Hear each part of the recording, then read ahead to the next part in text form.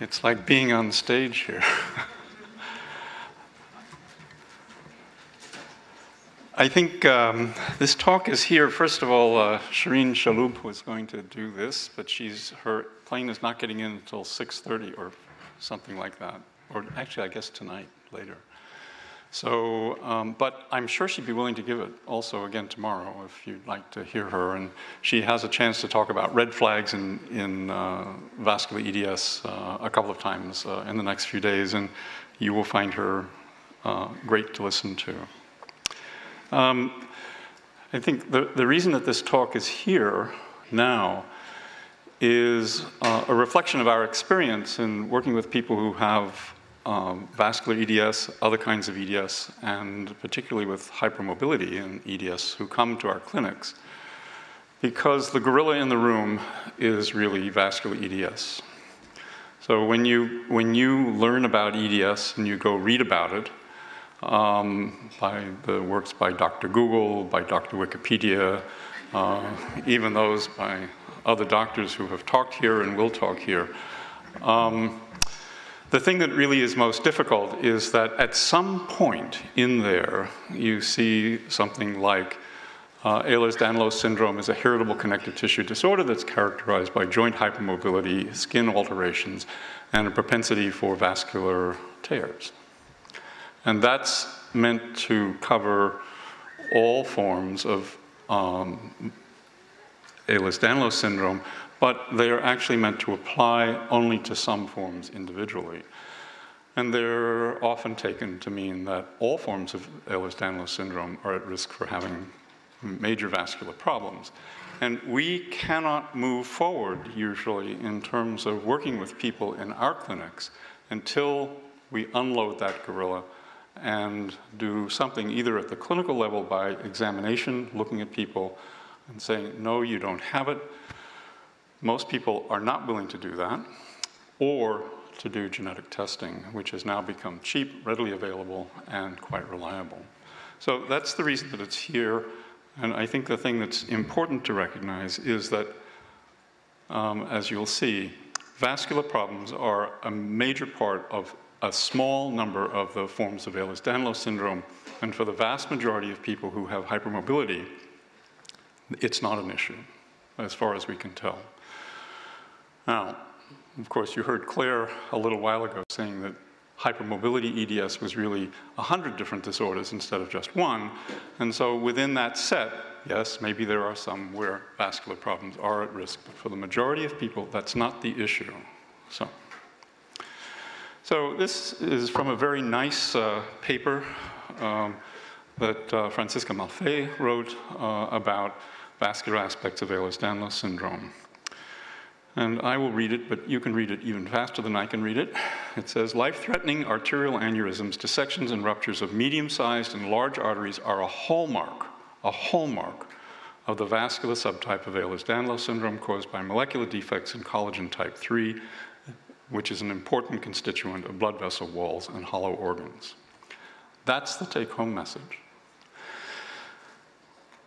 They may, however, they being life-threatening arterial aneurysms, also occur in other EDS subtypes, especially in classical EDS caused by defects in type 5 collagen or rarely type 1 collagen, and in kyphoscoliotic EDS caused by defects in lysyl hydroxylase 1 or FKBP22. Those are, lysyl hydroxylase is a modifying enzyme for collagen, and FKBP22 is a protein that helps that enzyme modify collagens. So when she says they may, however, occur in other subtypes, and the first example being classical EDS, they're rare in classical EDS. We don't know exactly how common, but they're unusual. And we've known about classical EDS for years, and they're rare events in classical EDS. So that determines how we actually take care of people with vascular EDS, and that screening and surveillance is not part of the usual process. They're more common in the other forms, that is the kyphoscoliotic form that are due to mutations in these other genes. So you saw this picture before. excuse me, which is a representation of the classification of Ehlers-Danlos syndrome. And, sorry. When people talk about Ehlers-Danlos syndrome, you often lump them all together. That this is Ehlers-Danlos syndrome. Thank you. And therefore, everybody who has anything on this table is at equal risk. And the answer is no, that's not the case. So what she meant is right here, and that is that classical EDS has a smaller risk. Vascular Ehlers-Danlos represents the largest risk for having vascular problems. Therefore, the name. The name itself is actually misleading because people actually have other problems as well. And they have problems with bowel rupture, uterine rupture occasionally in pregnancy, and other kinds of issues. And then the other two forms are lumped down there in the third one down, called kyphoscoliotic EDS, and which have the two genes that are involved. The yellow arrows there are next to two groups that might, at some point, be recognized as having it, a rare condition called dermatosparaxis, and another one, the periodontal form of Ehlers-Danlos syndrome, which also is relatively uncommon. You will notice that, where is it? Where is it? That's it. Number 5 there is hypermobile EDS. It's lurking there. It's a quiet little fellow. It's not doing much. It's not calling attention to itself. It doesn't have a box around it. It's not represented in the list that Francisca made, and as far as we can tell, it's not, vascular problems are not a major issue in this group. We may find out that there's a subset where it is. So let me tell you a few stories so that you will recognize in your own minds the people who are affected by this and what happens. So Darren is an actual person who is one of the first people that I saw with vascular EDS when I moved to Seattle, which is now 45 years ago. He had a clubfoot at birth. He had a bowel rupture when he was 6 that was confused with appendicitis. He had a bleed into the joint at the top of his tibia, the knee joint. At 12, that led to poor growth on that side. At 22, he had keratoconus, which is thinning of the cornea, that led to corneal transplant, which is a rare complication of this condition. He had a stroke when he was 28, a brachial artery tear from bowling, and had colonic rupture at 35, which led ultimately to death from sepsis as a result of a very complicated postoperative course. In his family, this was a dominantly inherited condition. You heard Claire talk about inheritance. So Darren is the square box in the middle that has the black marks in it. His mom died at the age of 34 of uterine rupture at the birth of his younger sister, who's the one on to the right. Darren had 2 children, 2 girls, one who was unaffected and one that was affected. The affected one had a pregnancy, and we were able to determine during the pregnancy that the pregnancy was unaffected, and that woman died when she was 41. So here's death at 34, 35, and then 41, which is actually a little younger than many people have. But that's not an atypical course, and those of you in the audience can look at the picture on the bottom and you can predict for yourself who is the affected one and who isn't. Here's a second family. She was the second person that we saw. She's actually from British Columbia. She had, when she was born, she had bruising over her limbs. At 12, you can see the picture of her in the middle there. She looked certainly older than 12. She had an unusual skin condition called elastosis perforans serpiginosa, which is in the creases in the elbows. And at 28 or 26 are the pictures on the right. And the visible, markedly easily visible venous pattern that you can see over the chest is one of the real hallmarks of this condition. And the aged hands, you see her hands there, she looks like she's been doing dishes forever. But this is part of something that's called acrogyria. It's not everybody who has this condition has it. And then here's a third family, which is strikingly different. The family came to attention because of the young woman at the bottom, who at the time was 18. She had a persistent headache for about 4 or 5 days. It wasn't clear what it was due to. She had an arterial study that was done. She had diminution of the vertebral artery on one side at that point that was thought to be the cause of it and thought to be due to a dissection or tear along the vessel. So an aneurysm is an expansion of a vessel. A dissection is a tear in the arterial wall. She was recognized to have something unusual because the usual treatment for these things to maintain flow is to use anticoagulants as injections. And there are a couple of different ways of doing it. One is to take warfarin or aspirin, which work on the clotting systems. Another one is to inject with heparin or a heparin-derived product. She was a vegan and didn't want to have animal products, which she thought would be things that killed animals like rat poison, which is what Coumadin or warfarin is.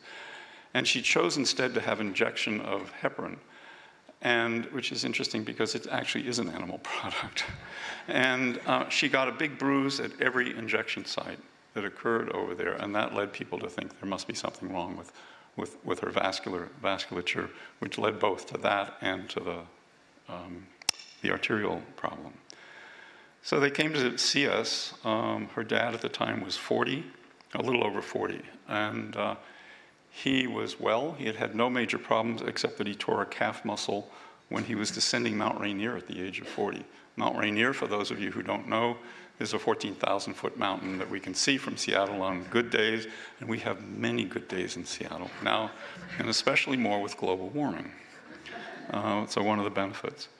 They came with her granddad, who at the time was in his mid-60s, who went on to have an MI at the age of 72. He had bilateral knee replacements at 70 without major complications and was well at 80. So this is another variety of vascular EDS, but this is one in which one copy of the gene doesn't function at all. It's basically turned off. And so people make half the normal amount of the collagen, as opposed to making abnormal molecules, which is what leads to the earlier problems in the other people. None of them had significant, except for the youngest one, had significant vascular problems. So we usually, in the course of discovery, we identify the most severe end of the spectrum first because they present, and then it's when we have genetic testing, as Claire talked about, that we begin to identify people who have other kinds of mutations that are different. And we even find variations in the same gene that don't lead to the vascular complications of EDS, but have other features. And one of the families that we talked with this morning is an example of that. You know, here's a variant that Claire had referred to as a VUS, variant of uncertain significance. And for those of you who remember The Princess Bride, and there were those rodents of undetermined size, that's what these always remind me of. I said that this morning, so those of you who are in the thing this morning recognize this stuff. But it means that we don't know what they mean, just as they don't know when the rodents are going to appear. But we have enough experience for the one that we saw this morning to say, yes, we know what that does, and it is a change in this gene, but it's not vascular EDS. It's something other than that. And that's what we find out from doing this. And in this picture, the two women who are the second to the right and third from the right are sisters who have the very mild form, and you can't tell, and the other people really have distinctive features that you can see, and you can recognize that they're different. Here's a picture from EDS Today, which is pictures of people who have this. So they have a fairly clear kind of presentation for the most part that's quite distinct. Hypermobility can be part of the presentation, but this is different. So classical EDS, which she mentioned, Claire talked about this morning, had a group with it, so I assume that there are at least some people here with classical EDS. And the clinical features are really quite striking. The skin hypermobility that you can see on the upper left, the scars with hyperpigmentation in areas, and the scars are broad, and the very striking joint hypermobility. The thing that is really striking in terms of diagnosis is the way the skin feels. And it's a hard concept to get across to people. It's kind of like talking about sex and, describing sex to people if they've never had it. I mean, it's a challenging thing to get across. But so, we don't talk about sex with our trainees, but we do talk about how do you feel the skin and what does it feel like. And for those of you, some of you in the room will have made bread at some point, right? And you need the bread. That's what the skin feels like in people who have this. So it's a very distinctive feeling and very soft and very, very different than anybody else's skin. And here again at the bottom on the left, you see the pattern of inheritance. Though the first woman in this family who's affected with the dark circle is the first one that had the mutation. And the mutation was in a type 5 collagen gene, and she has one affected one, that's the blue circle, and one that's not affected, which is the open circle. And you can see that both parents are unaffected. And so as Claire said, in the course of duplication, every time a cell divides, it duplicates all the genes in there. And it has to duplicate everything, and it needs to do it correctly, but it's an error-prone mechanism. Not very prone, just a little bit, and that actually is necessary for a variety of other things, but it's very important. And so you can get changes, and that's what happened in this family. Once she has that, it could be he, there's a 50% chance of passing it on with each pregnancy, and you can see that she had 2 affected children and 1 unaffected child. And then one of the children also had a child that was affected. So this is dominantly inherited. It's an uncommon condition. And within that group, there are about 6 people who have been described, one with a rupture of the common iliac artery, a second with an iliac artery, a third family with a renal artery rupture who had 2 children who were affected with the same kind of mutation, both of whom had vascular events. Here, the superior mesenteric artery, which is one that supplies the bowel. The third one is the mesenteric, and the fourth one, the last one down there is the mesenteric artery. So no aortic problems, but other major vessels that are problems, and in some cases led to their demise. In others, they were simply complications. So the last group is the kyphoscoliotic form of Ehlers-Danlos syndrome. This is the picture of the first young woman who was identified. And they're marked by having very marked scoliosis or kyphoscoliosis, marked joint laxity, intractable scoliosis, difficult to fix by surgery. They have the same kind of soft, velvety skin.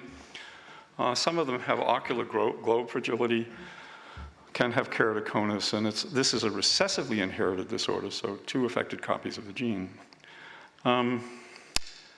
At birth, it's often confused with neuromuscular disorders because the kids are quite flexible and quite hypotonic, so their joints, you can just sort of move them around and they don't resist. And in fact, you can kind of make the diagnosis by picking them up and they just slide through your fingers. So it's an easy diagnostic test for many forms of Ehlers-Danlos, actually. And you can see the scoliosis developing. And it's recessive. You can see on the bottom right that in this family, neither parent was affected, but each was a carrier.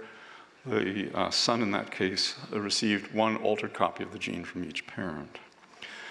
So they have a variety of different kinds of vascular events. Most of them are in the visceral arteries. The first woman who is thought to have been recognized with this was one of Victor McCusick's patients, died in the middle of the night and probably had an aortic rupture. And here you can see other forms. So again, this is quite a characteristic clinical presentation. It really is quite different than hypermobility. And the fourth is, this is a patient that Mitzi Murray and our group identified. About 2 months after the first report of these, she came and she talked to me and she said, I think I know what he's got. And this was it. So it was really, she had read the first paper, it was striking. And we had seen him before that and thought that he had the usual form of kyphoscoliotic disease. We tested all of that, he didn't have it. And you can see that as he grows up, he develops quite severe scoliosis. He had very severe scoliosis. And the striking thing also is that he had really very marked vascular tortuosity. So this is a reconstruction of his angiogram. The aorta comes down. This doesn't have a pointer in it, I don't think. But the the vessel at the top is the aorta. Those two that branch off are actually the renal arteries, and it comes down and then it divides, and those are the iliacs. The iliacs start around your belly button. You always think that they start in the groin, but they start at your belly button.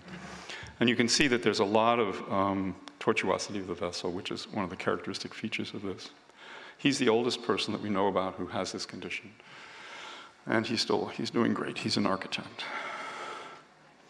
So this is what I mean, that when we first begin to talk about this and people read about vascular disease, at the very first, it's a little word up there in the left-hand corner, and then you read something else and somehow it pops up again and pops up again. And pretty soon, it becomes the major thing. I mean, it's the big thing. Why don't I have this? I'm terrified that I'm going to, have all of these kinds of things, and I've got to get over that diagnosis. And it's really quite, it's often very difficult to work around. So all the things that we just heard about with all the kinds of physical therapy things are impossible to get going in that context. We really can't get beyond that often. So we will test. So in terms of management and care, this is a picture of what we think about, that there's surrounding the patient is a primary care physician who has EDS specialists and other people involved. And this is what we call a care team, because for us, care is local. You live wherever you live. Some of you live very close to major hospitals that have good things. Others of you live out in the boonies, and the boonies are not well supplied with all the people that you're looking at. So you need to have people who understand what's going on. You need to be able to talk with people. But your care is going to be local, and educating the local people is extremely important, and this is what we try to do for these rare conditions. Treatment, surveillance is an issue. We're not quite sure how effective it is for people who are at risk with these disorders. Blood pressure control is vital. Anticoagulation after dissection, as you heard, is really important. Surgical intervention with stents is becoming more commonly accepted. The very first stents were disasters, but now there are many examples of stenting in these conditions which are very effective, and that is a tube that's put inside the vessel.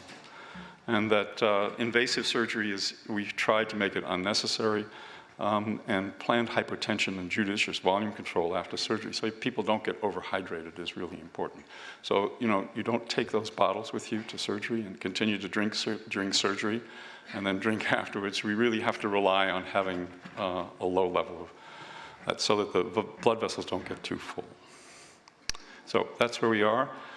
I think if there's one thing to take from this, it is that vascular problems are not a major issue in people who have hypermobile EDS. Thanks.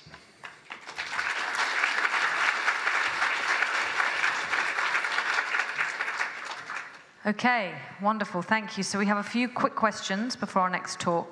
Are there potentially other gene mutations that result in vascular tendencies that haven't been discovered yet? Yes. What can I say? Yep. When we look for mutations that cause aneurysms in people who have both syndromic, that is, syndromes we can identify, and non-syndromic forms, we identify mutations in somewhere between 20 and 40%. So we know that there's a lot of other genes out there that are probably causing it. How common are PEs and DVTs in EDS?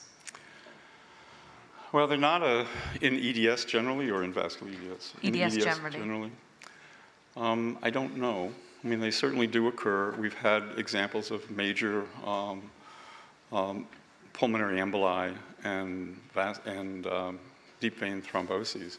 So the superficial veins, which are what you see with varicose veins, where you can feel them on your legs, are not usually the sources of the major clots that go to the lung. Those are usually the deep veins. So they do occur. Wear compression stockings when you get on the plane. Do all the kinds of things that people suggest. I'm not sure whether they are more common in people with EDS than not.